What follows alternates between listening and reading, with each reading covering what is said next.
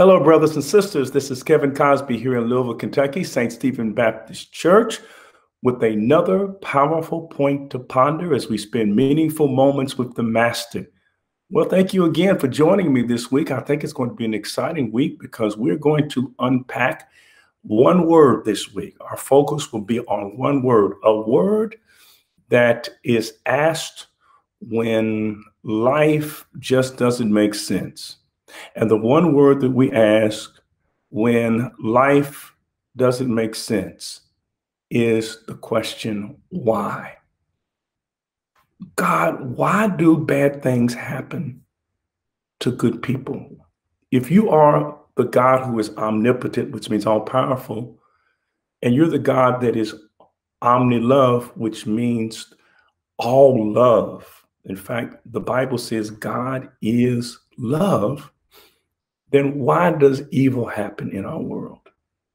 If you're all powerful, you have the power to prevent it. If you're all loving, you should be motivated by that love to stop evil. But yet, evil,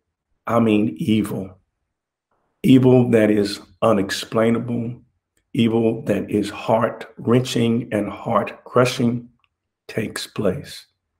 And when the nonsense of life takes place, the preeminent question on our mind and flowing from our lips is the question, God, why?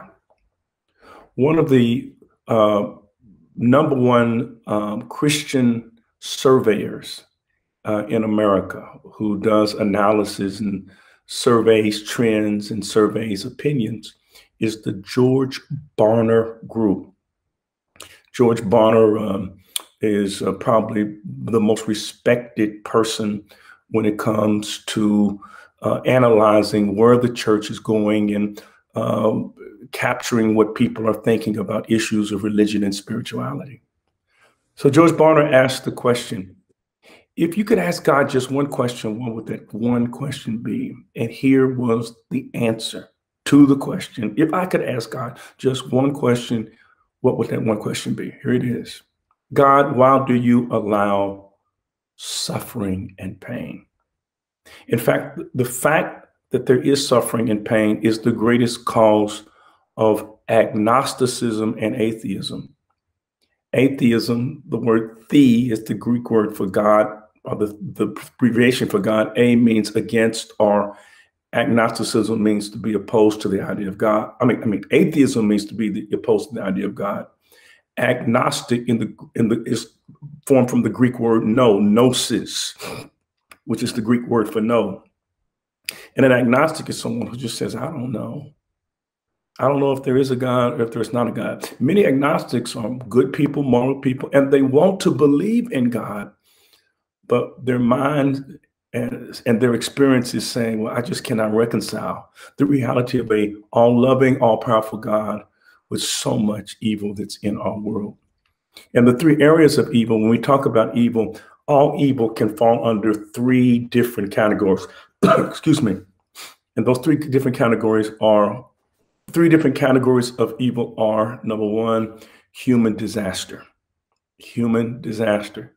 And by human disaster, I mean tsunamis and earthquakes and hurricanes, things that take place in nature, which of course is beyond our control. Now, I will say this, that we are contributing to the catastrophe in nature because of our poor environmental stewardship. But for the most part, we cannot control tornadoes and typhoons and tsunamis. And for example, the devastating earthquake that ravaged Haiti. Haiti was already poor, and it was poor, of course, because of how the French, since the 19th century, French colonialism. But human disaster, God, you control the tornadoes, you control the earthquake, you control the weather. Why do you allow for human disaster? The second cause of evil is human disease. Why do people contract cancer? Why are people born with certain diseases? Or why do People die because of the pandemic of COVID-19, disease, disaster. And then the final cause of suffering is human decisions. We make the wrong decisions, and we bring suffering on ourselves. We mistreat each other. That's human decisions. We get drunk, we go driving, someone is killed because of a decision we made to get drunk and to drive. These are human decisions, and these are the three areas of suffering: human disaster, human disease, and human decision. Now, here's the question. The question is, where is God in the midst of this? Well, if you've ever questioned, well, where is God because of disaster, disease, and decision, please believe me, you're not the first. There are people in the Bible who question God for the same reasons. There's a fella in the Bible, his name is Asaph, A-S-A-S-A-S-A-P-H, Asaph. And Asaph wrote many of the Psalms. And one of the Psalms that Asaph wrote was Psalm 73. And he is questioning God like Barner says most people would question God. God, why do you let things happen? First of all, he's concerned, this writer in Psalm 73. You read it in your leisure, and here's the sequential order of the psalm.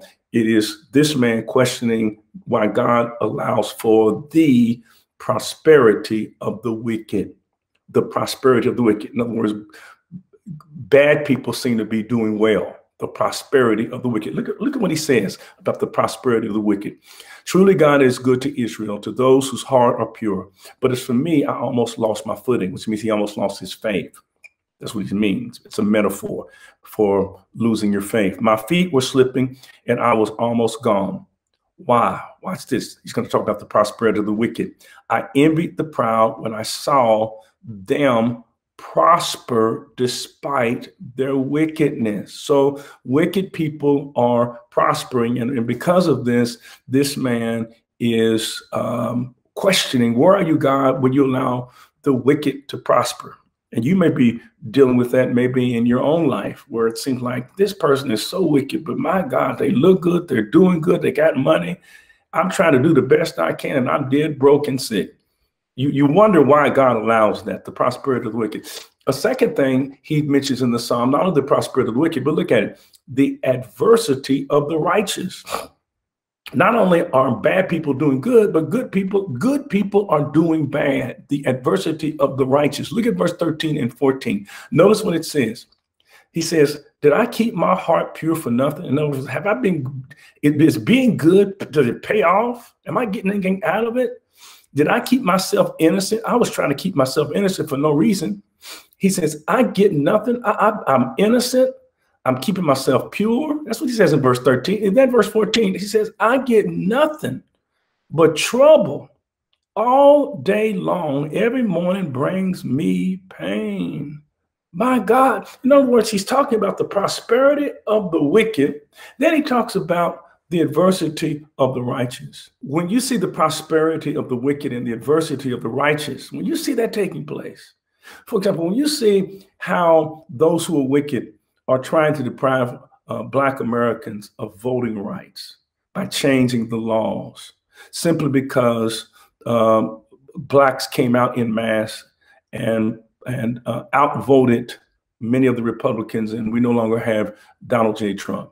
And now you see all of these state legislatures from Florida to Alabama trying to change the law, to Georgia to change the law to disenfranchise Black voters. When you see this, I want to ask the question, God, why do you allow this to happen? Now, that's just one example. You can think of an example in your life of just utter wickedness that takes place, war and violence and evil. God, why? Well, in Psalm 73, you have a man who's asking the question, why? Because of the prosperity of the wicked. He wants to know why, because of the adversity of the righteous. But here's how he gets his answer. Notice the sequence: the prosperity of the wicked, the adversity of the righteous, and then the clarity of the worshiper. In other words, he wants to know why, and you want to know why. And he gets clarity from God on why there's adversity for the righteous. And he gets clarity from God on why there's prosperity for the wicked. And here is his clarity. Look at verse 15. Verse 15, he says, if I had really spoken this way to others, I would have been a traitor to your people. So I tried to understand, there's the word, why the wicked prosper. But what a difficult task it is. Then I went into your sanctuary, O God, and I finally understood the destiny of the wicked. And where did he get his clarity? Did he get clarity at the bar? No. Did he get clarity just at home, feeling sorry for himself, musing? No. It says, then I went to the sanctuary, or he went to church. And when he went to church and got in the presence of God, wrestling with the prosperity of the wicked, wrestling with the adversity of the righteous, as a worshiper, he got clarity.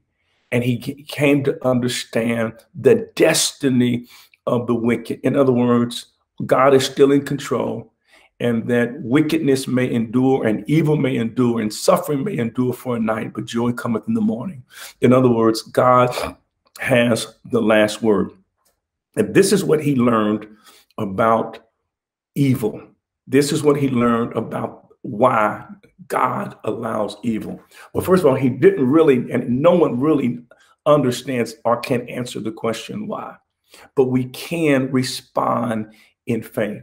And this is what he learned. He learned Isaiah 61 verse 3. Now you get this.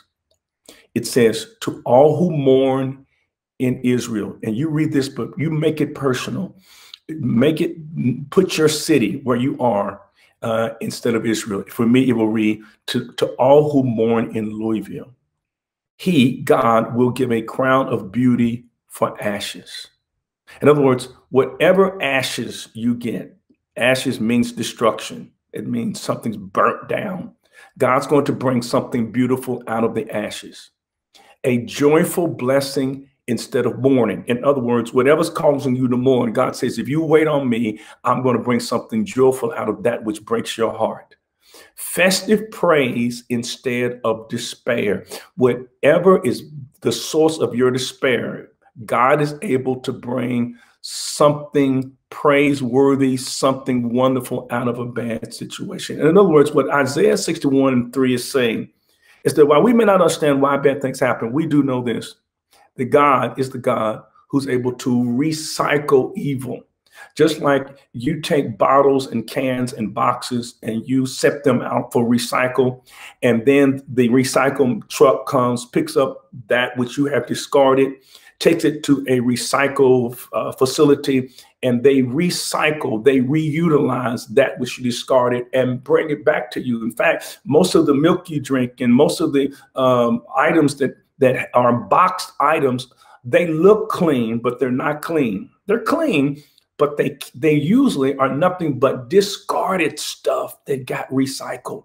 And God is the God of recycling, that can take the worst, that can take the ashes and bring beauty, can take the despair and bring righteousness and praise and something good out of the despair. Let me give you an example, and I'll be through. Example number one is Emmett Till.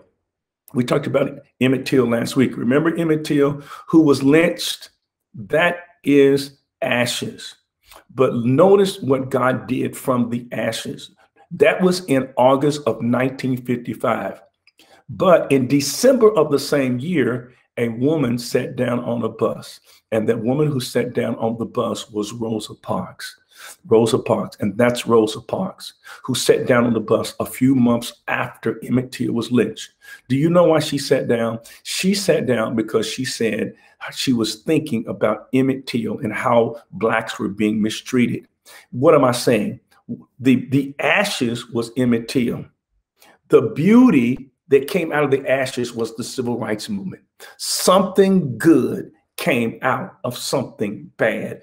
Beauty for ashes. Let me give you another one. You know what happened last year in Minneapolis. I need not tell you. And that is the Minneapolis policeman who put his knee on George Floyd's neck. That is evil. That is ashes. But guess what happened as a result of that? Because of that one incident, the whole world got mobilized in protest. And things in the world changed. That's my city of Louisville, Kentucky, where Breonna Taylor was also killed. Breonna Taylor's killing was ashes, but out of that ashes came this movement like we've never had in the history of the world. So out of something evil came something good. Out of the ashes came something beautiful. I'm not minimizing the ashes. We don't want the ashes. But I do know this, that we serve a God who is able to bring something good out of something bad. I don't know why it happens. No one knows. No one knows. But we do know this, that all things work together for good for them that love the Lord. Just wait on the Lord. When you see the prosperity of the wicked, when you see the adversity of the righteous, you go to church and get some clarity as a worshiper. God is still in control. Let's pray together. Lord our God, thank you for your powerful word. Help us not just to hear it, but get it in our spirit and really believe it. In Jesus' name, amen. Thank you for being with me today for another powerful point to ponder. Look, if you don't have a church home, we'd like to invite you to become a part of St. Stephen Baptist Church. Just email us, newstart@ssclive.org, and we will get back with you immediately. Again, I pray that you will have a wonderful day. Thank you for being with me today. And until we meet again on tomorrow, listen to me. Listen to me. I've got to change it just a little bit because of the grace of God. We're getting new CDC regulations. So let me say this to you. During COVID-19, you stay safe and you stay sane and you stay masked in Jesus' name. God bless you. See you tomorrow.